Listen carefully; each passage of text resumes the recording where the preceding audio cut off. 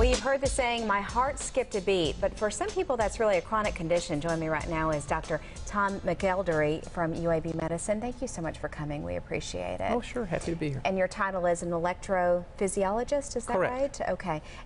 Arrhythmia, that's what we're talking about today. We hear that this is pretty common. People have little skips in their heartbeat, but it goes all the way from something that's benign to more serious, right? Sure, it could be a number of things.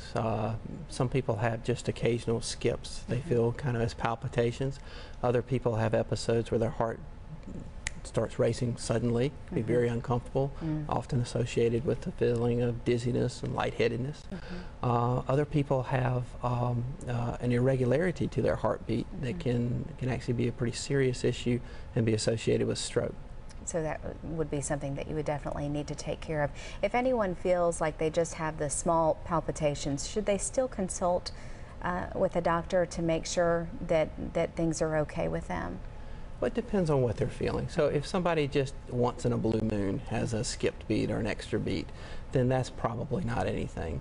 But certainly if someone has sudden onset, fast heartbeat that they're symptomatic with, or they notice a profound irregularity in their heartbeat, then I think they should see their doctor and get a heart monitor or an EKG so that we can see exactly what's going on. Is this sort of a genetic condition, or can our lifestyle affect it? Are there risk factors involved? I think all of those are true. So with some of these arrhythmias, genetics play an important part.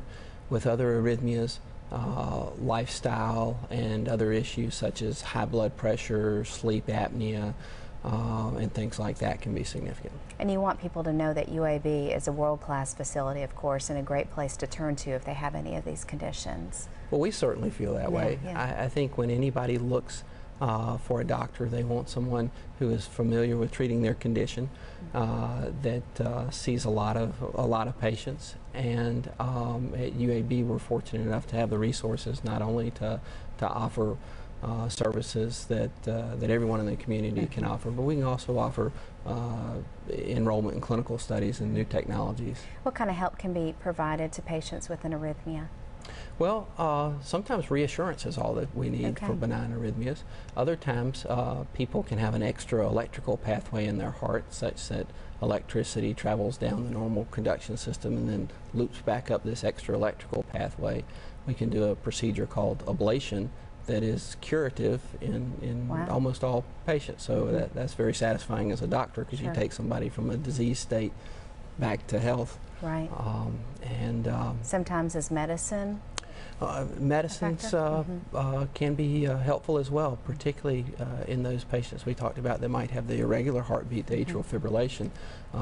Medicines, blood thinners, can significantly decrease the risk of stroke. Okay. Yeah, I think there's a great resource online, uabheartbeat.org. You can go to that website and you can take an online heart risk assessment test. You also have this free cookbook that people can print up that's featured there as well. So certainly when we were talking about when your lifestyle plays a role into it, you can kind of go ahead and address it, and you can make appointments through this website as well. Absolutely. All right, again, it's uabheartbeat.org, or you can call 1-800-UAB-8816 for more information. Thank you so much, Dr. McElderry. We appreciate it. Quite welcome.